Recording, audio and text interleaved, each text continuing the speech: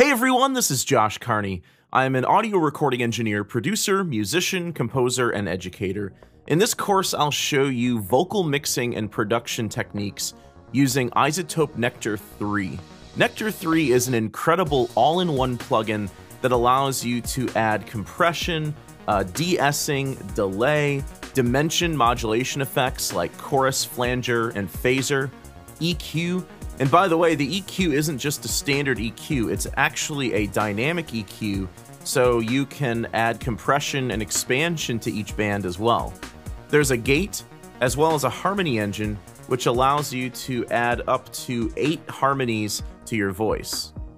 There's a reverb module and a saturation module, and the saturation module has 7 different types of saturation that you can pick from, including tape and tube saturation.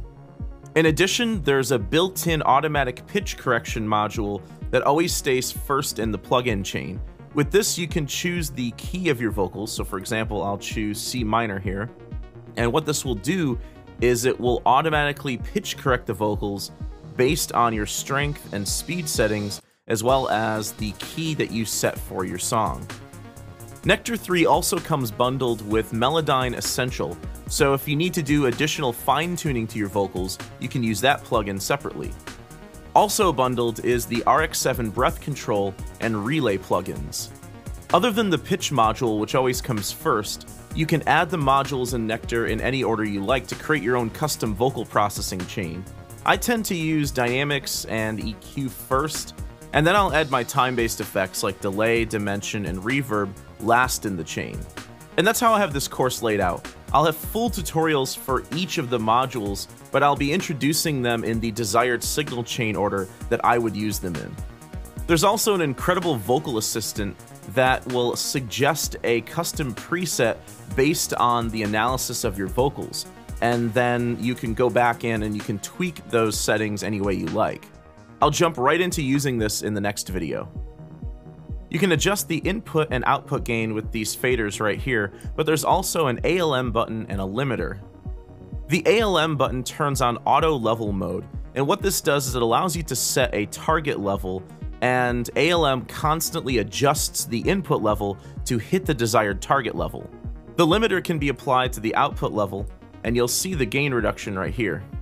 Down here, there's a no latency bypass button.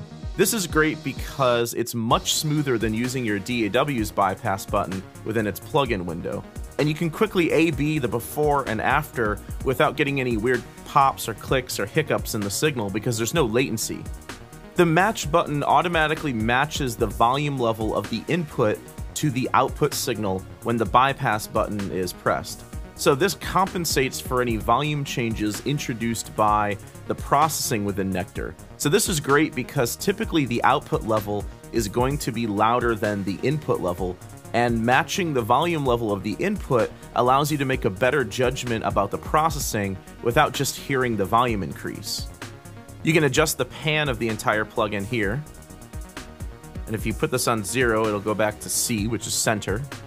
And you can add stereo width with the positive values here, or you can reduce the stereo width with negative values. So that's just an overview of the features and the layout of Nectar 3. Just one last note, you can see that I'm using Logic to demonstrate this, but Nectar will work with any DAW because it's available in AU, VST, and AAX formats.